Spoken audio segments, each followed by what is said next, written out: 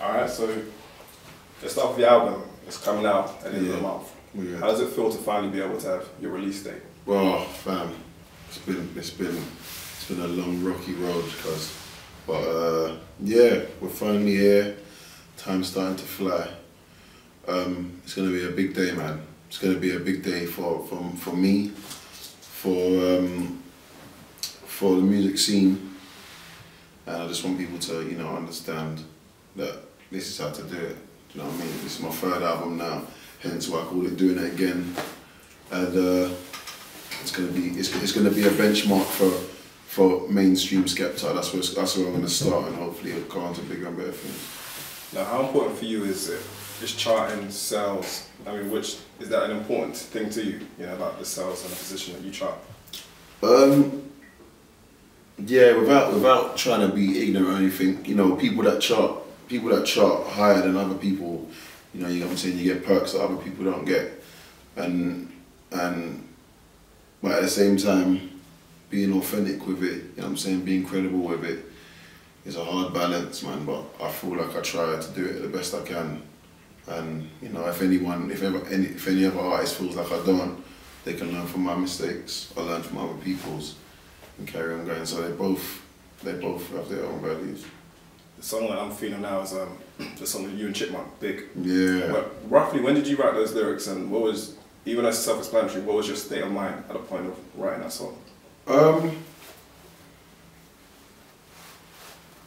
don't know, man. When did I write that song? I wrote that just like summertimes last year. You know what I'm saying? Obviously, I've always done music. I've always been around my fans, always been around my supporters. But like, it started to change, you know what I mean? And it was a thing where I wanted to explain to people like what it was like, innit? Because I used to be like in the crowd before I go on stage back in the day. I'd go to my booking, yeah, meet the promoter outside, stand in the crowd, chill out. You know what I'm saying? Then go on stage then come back off the stage to the supporters and the fans, kind of mingle. But you start to do all these other events, they start to wrap you up in cotton wool and that. You know what I'm saying? And you start to lose touch. You know what I'm saying? So I wrote it to let people know, the ins and outs of the game. There's probably other things or more things that I didn't say. And yeah, I finished writing it, and I showed Chipmunk it one time. He was going to a club one time, and he's listened to it, and he was like, "Raw," you get me? And obviously he's been more successful as a musician, chart wise, and fame life wise than I have been. But he even felt it, like, "Raw, is that how deep you're going, Skepta?" He hasn't written a song like that. Do you know what I'm saying? So he was like, "Yeah, like, can I put a verse on it?" But obviously I'm thinking, "Oh yeah, Mr. Sony, gonna try and lodge me, like they try and big up your tune, but they don't really."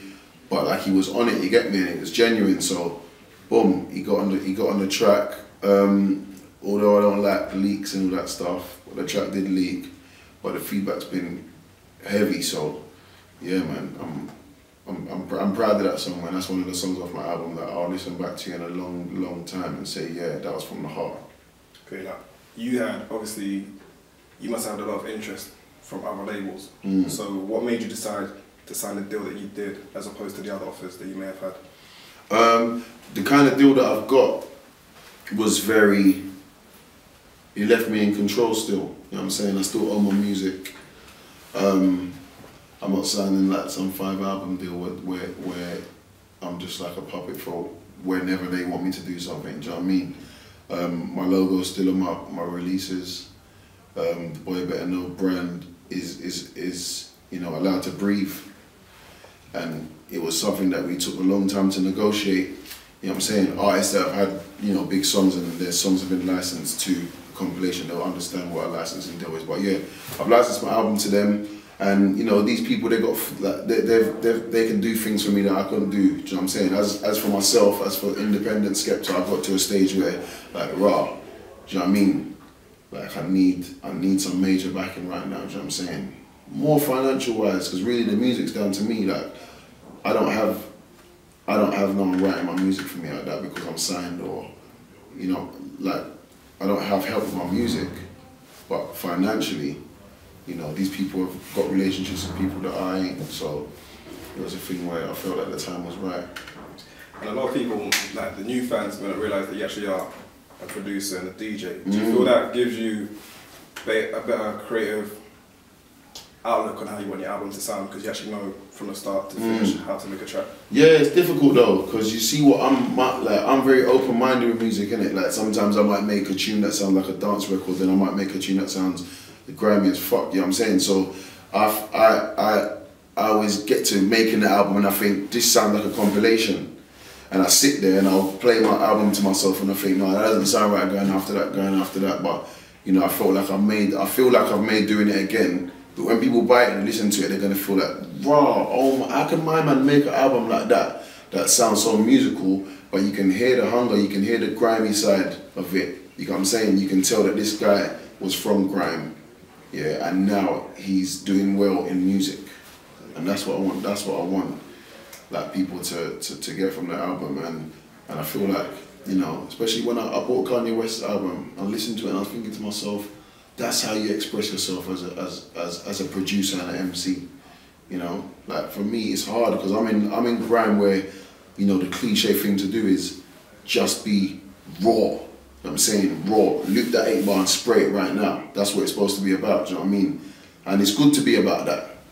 But at the same time, I feel claustrophobic. I feel like, raw, hold on, but I can make music. Like I'm not like a classic like key player or anything, but I can play like nice melodies, I can play chords and all that, do you know what I mean? So yeah man, I want this album to put me in that in my own place with man, say, you know what, just allow Skepta, because he does his thing, you get me?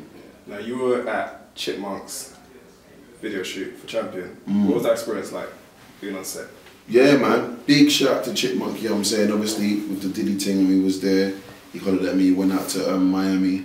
To be honest, the night before the shoot, I went out and got wasted, you get me? So half of the shoot I was in the car asleep, and then I woke up like midday, and they said, and they're still shooting. I drove home, back to the hotel, got changed, come back, and yeah, I met Chris, didn't get into no in-depth conversation with him, but it was just good to see like another UK artist making moves, you know what I'm saying? And yeah, it was a good experience, and it made me feel like, yeah, I want, like there's more to do, you know what I'm saying? Because it's very easy to become complacent. You feel like, raw, done a tune with Diddy, done a tune with 50, done a tune with Soulja Boy.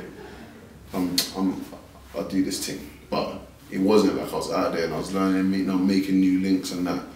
And like I said, yeah, big up Chipmunk for bringing me out there, because, you know, I made progress on what I've already done. Like the last time we spoke about the guitar music coming back in fashion. Yeah. And it seems that there's a transition almost now that some of the people who were popular, let's say 18 months ago, aren't so today. So where do you feel that's going to leave? Not necessarily the grime music, but the artists who come from the grime scene who actually signed to majors. I predicted this. If you go back and you watch when I premiered the Diddy thing at the end of the video, I predicted this, and it's hard to accept, but you've got to be real sometimes, cuz, you know what I'm saying? Like, I never really ever want to turn my back on my fans like that. I don't want my fans to be ashamed to say they like me. You know what I'm saying? When one of my fans say, yeah, I like Skepta, I don't want someone else, one of these brothers, to say, oh, you're moist, you can't listen to my man, you get me? So that's what I've always had in my body, and it's not solely because of them, it's because of myself. Because if I'm somewhere and I feel like I'm not happy with my music, there's no point in me doing this. Like I said, I produce and I MC, and I've got, you know, this life. I ain't gonna waste it doing music that I won't listen to. I listen to all my tunes. Ask any one of my friends, I listen to all my tunes. And it might sound mad, like I listen to their own tunes, but I always listen to my tunes, because I love my music, do you know what I mean? And if I love my music, you will get the energy from me. You'll be able to feel it, you'll be able to hear it in the bars, like, yeah, my man likes it. So that's what I've always tried to do, and keep in my music, and that's why none of that affects me. If I hear an MC don't chart tomorrow, I don't care. You know what I'm saying? But if one of them lot hear that guy's not charting, they start worrying, like, oh my God, my man didn't chart, you know, shh, like, what are we gonna do? I don't care about that, bro. You know what I'm saying? I'll go and make an underground tune tomorrow and it'll still be big, my name's hot. I'll just carry on going, and hopefully my fans stick by me. You know what I'm saying? And I shouldn't be my music career shouldn't be descending. It should be like that, because you're supposed to build. You can't be one day, how can I be the biggest artist in the UK in 1 minute? And so what did I do? I didn't do nothing wrong. You know what I'm saying? So I learn from other people's mistakes. They can learn from theirs, learn from other people's, and just try. It's a fight, man. This UK game is not cut out for what we want to do, because it's not big enough. You know what I'm saying? And it's new music. Like I said, I just come back from New York. I was in Bloomingdale, I was in Macy's. They was playing Rick Ross, like 9-piece, like hard Rick Ross tunes in Bloomingdale's. You know what I'm saying? But you got to understand that their generation of music is gone far now. Do you know what I'm saying? I want to see that we're still new with it. So it's hard working with what you got. But you know, hopefully I'll be remembered and I'll leave a good legacy rather than have a 2-year career.